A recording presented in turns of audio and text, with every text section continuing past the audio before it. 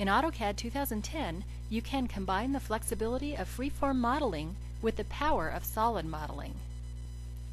Conversion tools on the Mesh Modeling ribbon tab enable you to convert mesh objects to solids or surfaces.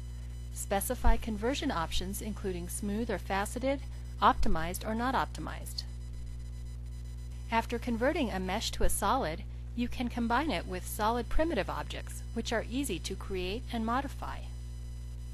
For example, a solid cylinder on the freeform camera body can be used to produce a flat, circular rim for attaching the camera lens.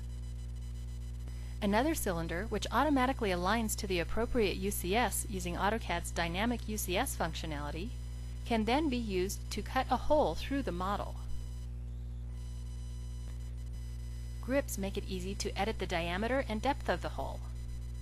You can then use Boolean operations to combine all of the geometry, union the rim to the camera body, and subtract the hole.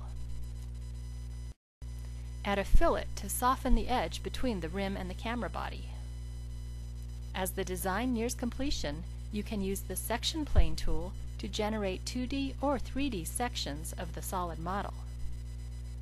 The sections are associated with the original model, making them easy to update to reflect design changes. With AutoCAD 2010, you can take your designs from concept to completion.